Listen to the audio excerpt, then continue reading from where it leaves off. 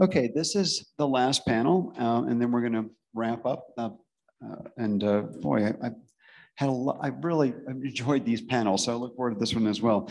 So let me just take a minute to warm this up. Normally Chad Evans would be here, but since he's been ill, I'm going to stand in for him.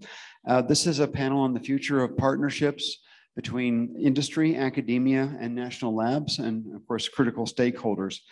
And maybe just to set the stage for the conversation, there are a number of things that each of these does for the national ecosystem. So the first thing, just to point out that American universities perform about $80 billion annually in research and development. They provide most of the basic research that goes on, underpins our knowledge and our technology. And of course, I should say, educate the next generation of students, scientists, engineers, political leaders, and so on. So we are increasingly responsible for laying the foundations for innovation. So secondly, industry, of course, converts knowledge and technology into economic value. And so we need to think about how we best can support and couple to that. And thirdly, of course, the national labs are such incredible engines for knowledge generation and application at critical scales that universities just don't have. They have teams and they have funding, and they are mission oriented to accomplish particular goals. And in particular, the 17 national labs of the Department of Energy are just a major competitive asset for the United States. So with all of that, there's been some action in Congress lately, in particular, to think about how to improve investments in these areas to take things to the next level. And it's bipartisan. It's extraordinary to see what's been happening. For example, Senator Schumer, Senator Young, what was initially the Endless Frontier Act, U.S. Innovates and Competes Act, also in the House side of a different version of this, but potentially literally $100 billion level efforts that could make a big difference to the federal ecosystem that supports all of this. So secondly, the commission itself, that we're all here in a commission meeting, are really thinking through how to best optimize all this. So I just want to lay all of that out there. The potential is incredible if you think about what can happen in the coming few years, and we need to be ready for that. So that's just an opening. So I'm really pleased that we have two people with a lot of expertise and experience in this. Dr. Parag Chitnis, who's just joined us as the Vice President for Research and Economic Development here at the University of Wyoming, also having a lot of experience in the federal agencies, and Dr. Marianne Walck, the Deputy Laboratory Director for Science and Technology and the Chief Research Officer at Idaho National Laboratories. So I don't have any more cheat sheet here. I think it's up to you now to take it from here. Okay, I will get this kicked off a little bit. As a National Lab person, I'd like to talk a little bit about partnerships and innovation with respect to energy. We've heard a lot about energy during the last couple of days, all the issues involved with transforming our energy system and our expectations for clean, reliable, and abundant energy here in the United States. And of course, the clean energy imperative for the entire globe. So obviously this is a really big problem, and we need a lot of partnerships to attack that problem. And we have to break it into different parts and then put it back together into a system. So it requires a lot of systems engineering thinking as well. Well, the US Department of Energy has decided to create a bunch of these different Earth shots. So you've been hearing about moon shots. Well, DOE has Earth shots. And they have some definitions, which I wrote down. So I'm going to read them to you. But these Earth shots are going to address single technology barriers, offer a bold challenge for US innovation, involve stakeholder communities, have defined goals, and they're addressable within a decade. So far, there are 3 that have been defined, and more are in definition. And in fact, there's a big workshop about this next week. So the 3 that have been defined so far are hydrogen, energy storage, and carbon negative. So these are all opportunities for us to innovate through partnerships. And I would like to just talk a little bit about some of the things that how do we do that? What are the types of partnerships across government, across academia and industry, and with the communities that we need to to have in order to make these earth shots work and contribute to our energy future. So I thought I'd try to frame this around critical minerals. We've been talking quite a bit about rare earth minerals, critical mineral structures, how important that is for the state of Wyoming as well as for the nation. And so of course you all know about these hard to pronounce minerals and materials, things like lithium, that's not so bad, yttrium, neodymium, different elements that are found in the Earth's crust in low concentration ores. And so that makes them hard to mine, and maybe not so hard to mine, but hard to, you have to mine a lot of volume, right? And it's been cheaper to do that in China, and they have less regulation. And so we buy our critical minerals from China, and the ones that we mine here, we ship to China to process. So that creates, of course, a national security problem as well as an energy problem for us. And so I would expect that at some point, and I know DOE is planning on quite a bit of investment in the critical minerals area as well. So how are we going to do this with partnerships? So we need to have partnerships across the government to do this, right? We have the Department of Energy and the executive branch. We also need Congress to provide us with funding. And they have to provide us with the right type of funding.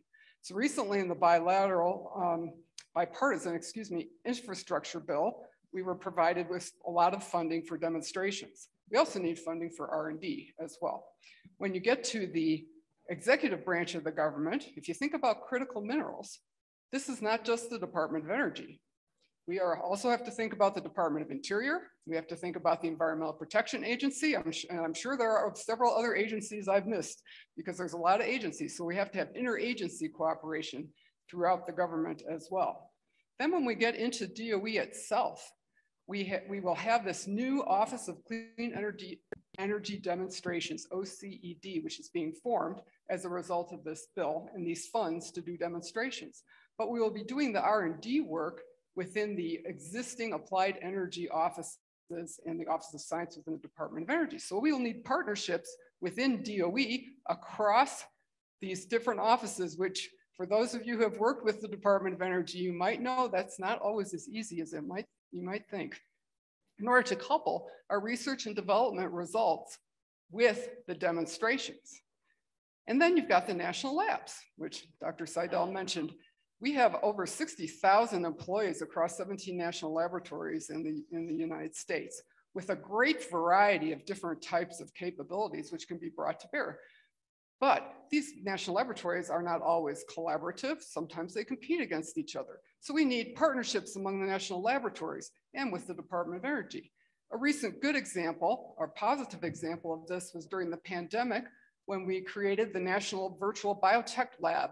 And I was part of that planning, which was a great experience to bring the national labs together with funding that was provided by the CARES Act in order to self-create teams that partnered with academia and industry to create actual products for the COVID pandemic in regards to testing and manufacturing in particular.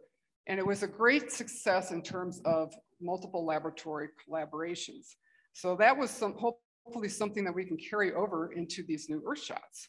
Then, of course, we need to partner with academia, universities like Wyoming and many others, in order to couple the research that's done with the labs with the research done at the universities, and then take that through cross TRL levels to work with industry to get it deployed. So more partnerships involved there. And of course, in that regard, we're going to need to have IP protections. And when you starting to think about critical minerals, we're going to be thinking about new processing techniques, for example. How are we going to protect the intellectual property there, get those instantiated into the industry? So obviously they're going to be required to do these Earthshots. We're going to need to have management structures that are inclusive and across boundaries. And finally, we're going to need to include the communities. If you think about critical minerals, we're talking many times about mines that might be new, might be reopened, or perhaps we want to reprocess existing mine tailings. In all of those situations, we need to have community buy-in for those processes in order for them to be effective. And therefore, we need to have partnerships with the communities as well. Now, obviously, none of those ideas or partnerships are new. All of them exist in some respect these days, but we have to put them all together into the system in order to make some progress with our innovation on some of these big energy challenges. So I'll stop there and turn it over to my colleague. Thank you. And what I'm going to do in order to make it easier for you to understand my Kansas City accent, I thought I'll use a presentation. First of all, I think for the partnership, I kind of focus on how these entities like industry, academia, and the national laboratories and others can come together. And to give examples of this, and again, when I talked about national laboratories, not just the DOE ones, but there is like NCAR, which is right here, not very far from here. There are other like agencies have their research facilities. So I kind of included all of that federal research enterprise, that how can they work with the academia. I thought, oh, maybe I can give examples of something like, why do they want to actually, first of all, come together, right? They bring different assets to the table. They bring like human resources, researchers like universities. The major part of universities, community colleges is the workforce development, then technology, knowledge, as we talked about. National laboratories, I think one of their major, I think, is that research infrastructure. It's unique, it's very expensive. It probably none of the universities can really afford it. And I think using that infrastructure is really important for addressing the challenges. And then the industry, I think the main part of industry, they actually will be able to take it to the market and to the consumers of those technologies and those business models. And the last but not the least, we need investments and the incentives. And that's where the venture capital, as well as the government agency, community organizations come in picture, because those incentives can be financial, can be regulatory, any type of those incentives are very useful. So that's why all of these things need to come together. So maybe I can give you examples of what Wyoming is already doing with, say, NCAR. We have a supercomputing center. It's going to increase its capacity in the next few months. How can you be using that capacity to really channel innovation in this part of the country? Or we can talk about our collaboration with the Idaho National Lab. And we have several projects, whether it is workforce development or it is research that we are already doing. Or some mature example, and we are not involved in Wyoming, but this is when I was at NSF, I got involved in, which was about Energy Biosciences Institute at Berkeley, where Illinois, Berkeley, along with Lawrence Berkeley Lab and Shell, came together and formed the institute, which led to several companies that started there. Some of them are producing biofuels, jet fuels that go in commercial planes.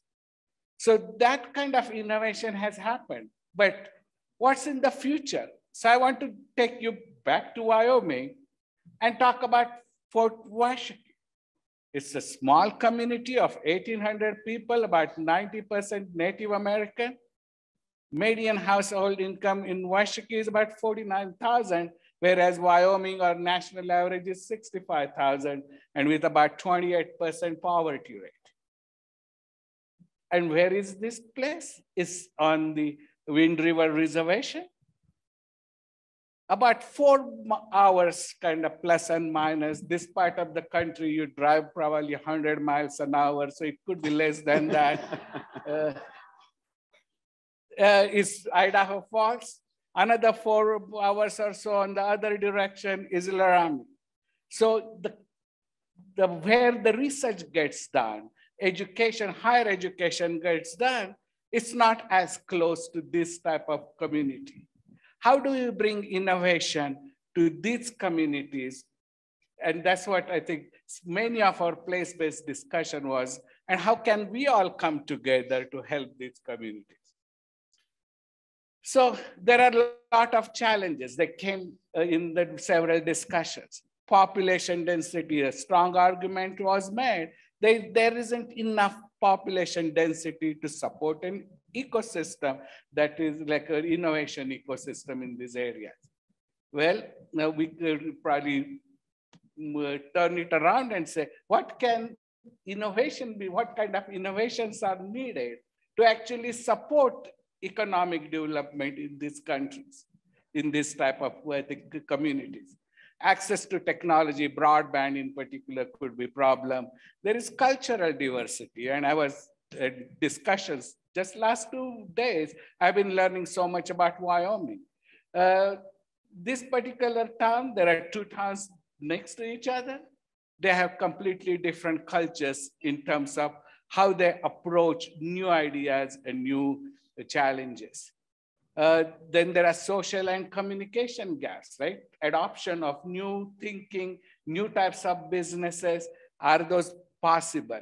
And then the most important part is the quality of life, which some people like and some people may not like and may move away. So whether it is entertainment, whether it is education, access to health, those are the kinds of questions that people will ask if they want to move to this area or even innovate or stay in this area.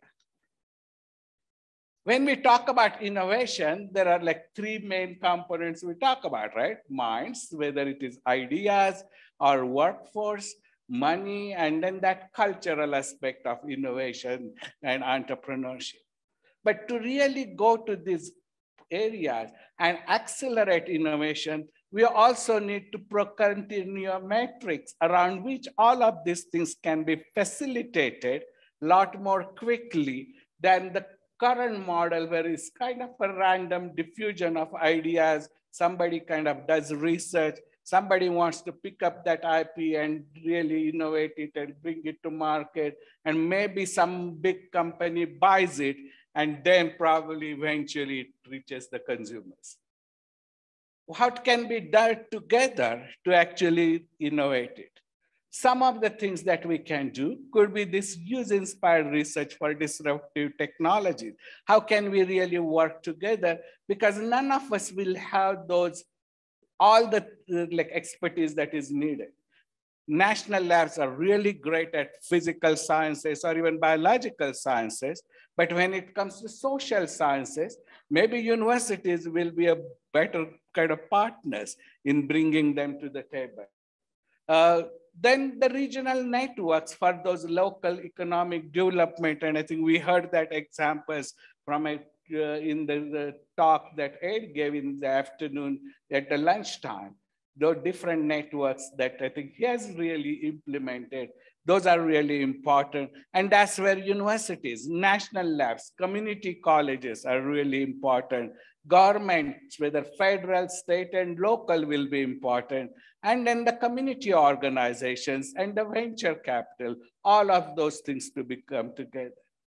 And since there isn't that population density, what we need is not just this set of physical incubator, but potentially for digital type of industry, the platforms and marketplaces for innovation, those could be digital, where we can pull together those anchor industries that I think were mentioned in the morning, and then those emerging small businesses that can help. Those anchor industries can potentially then purchase those innovations, those small business kind of ideas, and then kind of facilitate transfer to the consumers a lot more quickly. And of course, we need the workforce for this. How do we then retool them, retrain them, and community colleges, universities are really geared towards it. And bringing it all together can help us, and it will need all of us to work together so that these networks across the country in rural areas can be supported. So there are not only challenges, but opportunities that include those unique ecosystems, that diversity. So what we want to do should be that culturally compatible. So in that Fort Washakie I talked about, the type of businesses that are needed are what are culturally compatible and in those areas. They should be rooted in those communities. quality of life, and now what kind of innovations do you need to really maintain, improve quality of life in those communities? And then adoption of innovation, those communication, and that's where we need social sciences to actually make sure those are adopted in the communities that we are trying to serve. So that Wyoming's innovation ecosystem that I think Ed has been kind of really spearheading in implementing with all those yellow dots of community colleges, and Idaho National Dam is one star on one side, and then the other star on the lower corner is Laramie, the University of Wyoming, and there are a few stars down there, all those institutions of higher learning and labs down south in the state. I forgot the name. And that's all the government organizations that are in those, Cheyenne primarily.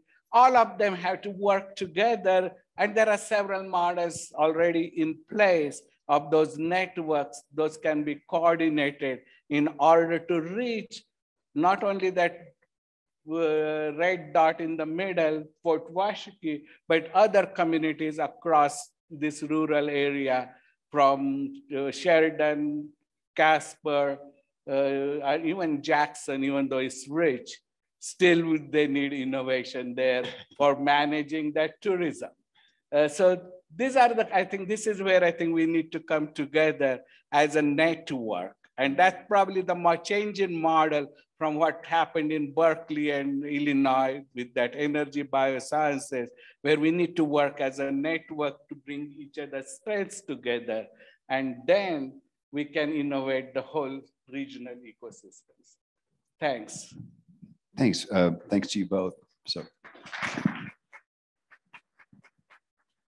we have about 10 minutes, I think, for questions here. And I'd like to start, and maybe please be thinking of some questions in the audience. And maybe I'll just, I'll ask Steve Farkas to think of a question. I'm just to make sure we, yeah.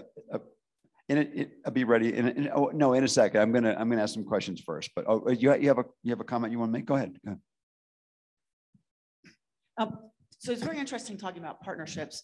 I think something that we haven't touched on, and perhaps the speakers could touch on, or you could touch on, is the amount of time one invests in developing the partnerships that then lead to work. So thinking about INL and these earth shots, where you're going to try to achieve these in 10 years, are you going to eat up 9 of the 10 years with the permitting process with the example that you used?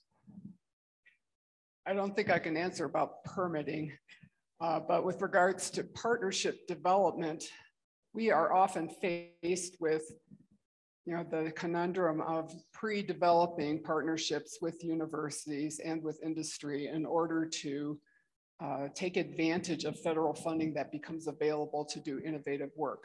So what we have discovered, maybe it should have dawned on us earlier, but you have to pre-form teams in particular subject matter areas, anticipate what is going to be funded federally, work with your university partners ahead of time to say, okay, if we get this opportunity, this is what we would like to propose. And then also, if we're going to be working with industry, putting together agreements with industry is not something that the National Laboratories are known to be speedy at. So we are continually working on those processes to help them make that, but definitely trying to anticipate what our opportunities will be in terms of technology development and develop the partnerships ahead of time, I think is really key for us in the National Laboratories.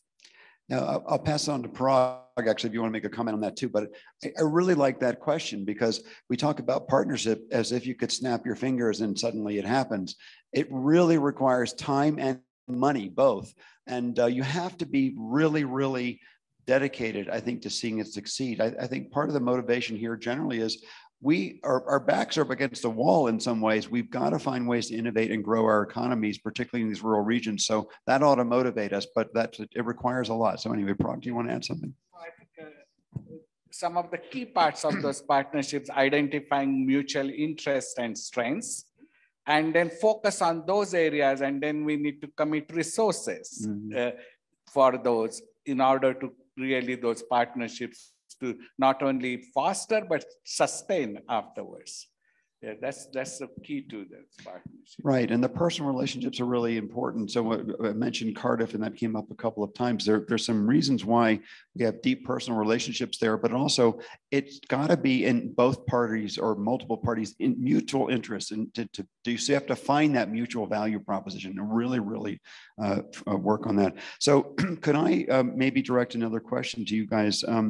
It would be good if there was some concrete examples that you have where you think a partnership worked very well, or what was good about it that brought it together, or what were some issues that didn't work, or are there ideas you have that you think would be really great that you could just propose that haven't really been explored yet that would help bring partners together? So just let you take that.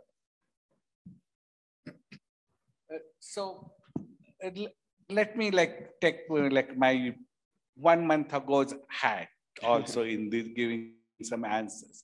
So one of the things in partnerships, right, where there is this complications of having those arrangements, IP arrangements, or just the agreements. One thing that works when there are multiple partners involved, then if we have an agreement with INL and we have an agreement with an industry, maybe then you don't have to have direct agreement with industry and we can still work together.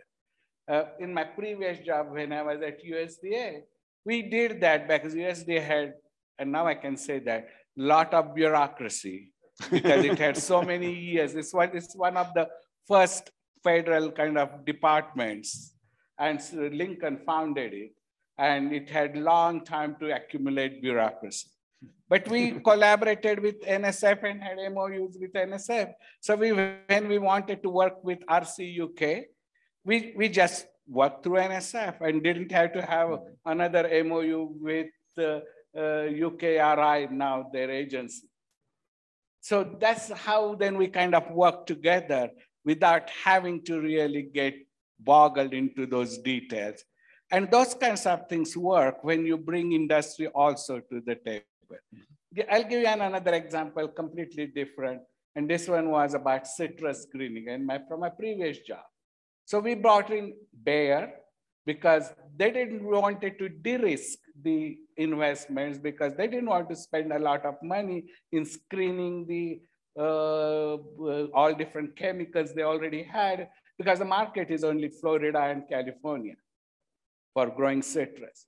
So we put in money, state put in money, Bayer brought all their technology, and citrus growers put in money, and then they screened all the chemicals and came up with solutions that then the citrus industry could use. So it was university, or ARS was part of it, so research like stations from federal research, as well as companies coming together to solve a critical problem. So those are the kinds of models can help us actually solving those problems which are difficult and complex when it comes to innovation in rural America. Yeah, so find mutual value proposition, and then everyone has to bring something to the table in order to demonstrate. So Marianne? Well, again, in Department of Energy land, many of our big programs are built into, partnerships are built into them. So one example at Idaho is that we are working with several different reactor development companies on reactor demonstrations. And those are, I think, often can be very successful, are being implemented, and require a lot of, again, partnership, mutual interest to advance, but they are essential for the laboratory. We're providing the space for the reactor developers to demonstrate their product, and hopefully this is going to bring them much closer to reality in terms of an actual market. So that's, I think we can provide a lot of value. So the Department of Energy really does structure a lot of their programs around partnerships, either partnerships with universities in the labs, partnerships with industry in the labs, or the entire spectrum.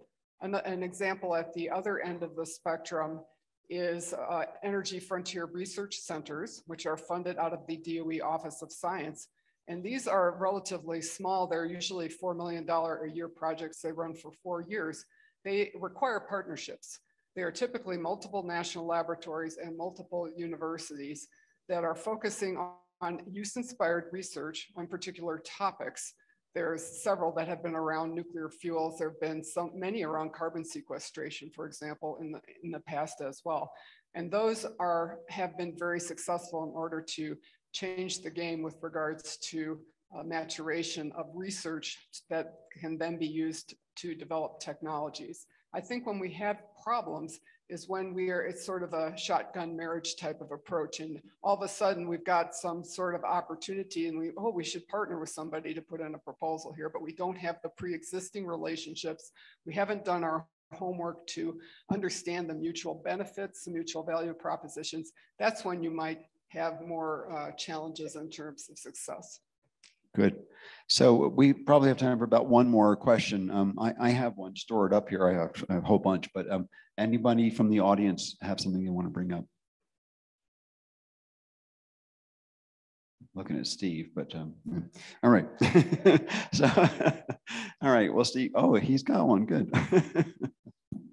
Put me on the spot like that. I feel the pressure. So some would say that rule-based innovation can happen much more quickly because we can be more nimble, and a lot of activities can be employed around innovation versus some of the larger markets. So how do we do a better job of taking rule-based innovation and plugging it into what the nation needs to maintain that level of competitiveness that we're talking about during this conference?